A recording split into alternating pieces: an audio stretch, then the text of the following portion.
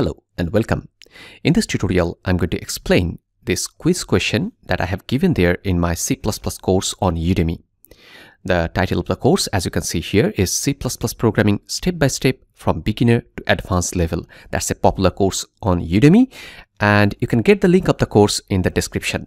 One of my students on Udemy has asked me this question in the question answer forum to explain this quiz, so I'm creating this video for that. Now, if you are asked to find out the output of any code segment, then the best way to do that is to execute the code step by step using pen and paper. That's what we call dry running of the program. So this is the program segment that's given there, and the question asked to find out the output.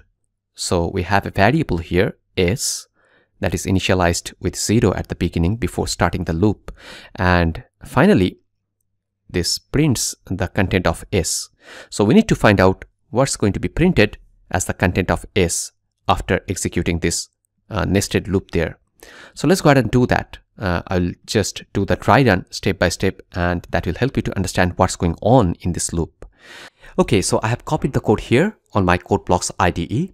Let me now go ahead and explain this code step by step so that you can understand it clearly what's going on there. And finally, we're going to deduce the output of this program. So we have these two variables, I, that is initialized with 1, and s, that is initialized with 0 prior starting this while loop. Now we have a nested loop there. The outer loop is the while loop and the inner loop is this for loop. Now you can see that the outer loop clearly iterates 5 times there. Starting from I equals 1, it's going to go as long as I is less than equals 5, and on each iteration it's incrementing the value of I by 1. So it should be 5 times the outer loop is going to iterate, isn't it? So this is the scope of the outer loop, and this is the scope of the inner loop. Now on the first iteration of the outer loop, we have the value of I as 1. We start with that. Then after entering into the outer loop, we have this inner loop, that's a for loop. And there we have this j as the loop counter that is initialized with the value of I. So j is going to have the value of I. Now the condition here is that j greater than equals 1. So currently the value of j is 1. So 1 greater than equals 1, that is true. We are going to go inside of that for loop, and there we find this if statement. Now here in this if, we are testing whether j is even or not. You can see that we are testing like this, j mod 2 equals 0. Now j mod 2 is going to be 0 when j is even, otherwise it's going to be 1. So now what's the value of j right now? It's 1, isn't it? So 1 mod 2, that's not 0, that's 1, because 1 is odd number. So this condition is false. We are going to come here in the else part, and there we are performing this statement, s plus equals j. That is actually s equals s plus j. Now what is the current value of s? That is 0. And what is the current value of j? That is 1. So we are adding 0 with 1. Result is 1. That we are assigning to s. So s is going to be updated with 1. Now we have that break statement. So we break the inner loop. Now when we have the break statement within the inner loop, it's going to break the inner loop. It's not going to break out of the outer loop. So it's going to break the inner loop, and it's going to come here, and it will find that plus plus I there. It's not going to break outside of the outer loop here. That's not going to happen. Okay. So please remember this. Whenever you have nested loops and you have a break statement within the inner loop, it's only going to break the inner loop. It's not going to break the outer loop. Okay. So now we break the inner loop, and we come here and find that plus plus I. So the value of I is going to be incremented to 2. So earlier it was 1, now it will become 2. We iterate back in the while.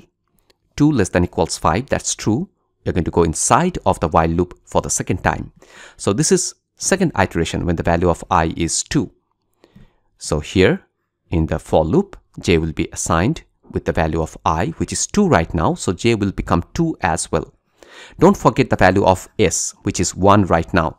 Okay, so the value of j is 2. 2 greater than equals 1, that's true. So we are having this if statement now inside of that inner for. And 2 mod 2, is that 0? Yes, it is. 2 is even number, so this condition is true. So here we're going to perform this statement, s minus equals I. This time it's going to happen there. Now it's actually going to subtract I from the current value of s, and it's going to assign the result to s itself. So s minus equals I means s equals s minus I. Current value of s, if you recall, it's 1. So 1, what's the value of I right now? That's 2. So it's going to become minus 1.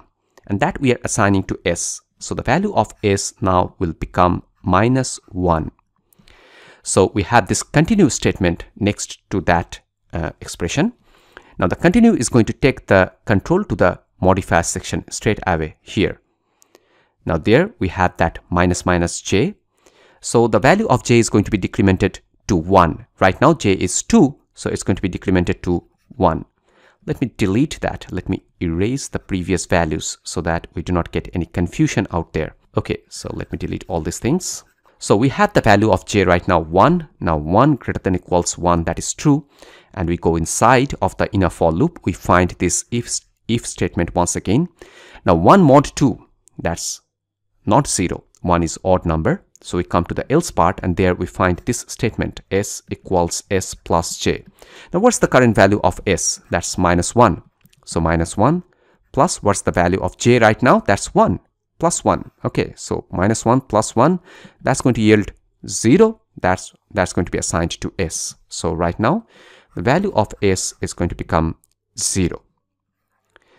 Now we are breaking the loop. So we come out of that inner loop, which is the for loop, and then we find this plus plus I once again. That's going to increment the value of I to 3. Let me erase all these values. Okay, so now the value of I is 3. 3 less than equals 5, that is true. We are going to go inside of that while loop for the third time. So we start with j equals 3. Now 3 greater than equals 1, that is true. We are going to go inside of the inner for loop. We find this statement again, that if checking again. Now 3 is odd number, so 3 mod 2 equals 0. No, that is not true. We come to the else part, and there we find this statement again, s equals s plus j. What's the value of s right now? That's 0. What's the value of j right now? That's 3. So 0 plus 3 is 3. 3 is going to be assigned to s, so the value of s will become 3. Now immediately after that, we are going to break the loop with that break keyword. So we come here and we are going to increment the value of I by 1 once again. So now the value of I will be 4 after this. So the value of I is 4. Now don't forget that the value of s is 3. So the value of I is 4. We are coming here. We are testing this condition is true. 4 less than equals 5. We are going to go inside of the while loop. We find that 4 once again, where the value of I is assigned to j. So j will be 4. 4 greater than equals 1, that is true. We go inside of the for, and then we find the if once again. Now 4 is even number, so this condition is going to become true. Now we are going to perform this one, s minus equals I.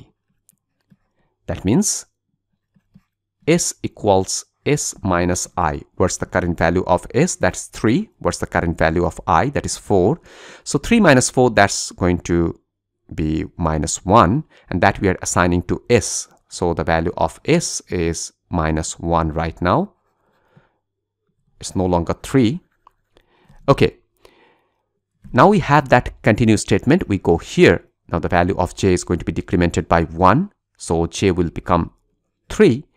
3 greater than equals 1, that is true. We are going to go inside of the for loop once again. Now 3 is indeed odd number. So 3 mod 2, is that 0? No, that's not. That's 1. So we come here in the else part. We have this statement that's going to be executed, s plus equals j. Now we are going to add j with s. What's the current value of s? That's minus 1. What's the current value of j? That's actually 3. Okay, minus 1 plus 3, that's going to yield 2. Plus 2, that's going to be assigned to s. So the value of s going to be plus 2 after this. So let me delete all other operations there so that we do not get confused going on with this deduction. Now we break the loop immediately after doing that. Immediately after updating s to 2, we break the loop, we come here. Now the value of I is going to be incremented to 5. Earlier it was 4, if you can remember. So the value of I is going to become 5. We iterate back, 5 less than equals 5. In the while condition, that's true. So here I is 5. So we are going to enter into that while loop for the 5th time. Let me delete all these things, okay, all these annotations on the screen. So now we start with I equals 5, and don't forget that the current value of s is actually 2. So I equals 5 here. So start j with 5. That's an odd number. So this condition is going to become false. 5 mod 2 is 1. We come here in the else part. Now this is going to happen. Okay, s equals s plus j. What's the current value of s? That's 2. What's the current value of j? That's 5. So we get 7. That is assigned to s. So s is updated to 7. Don't forget this. Now we are breaking the loop. We are coming here. The value of I will be 6. We iterate back in the while condition. 6 less than equals 5. That is false.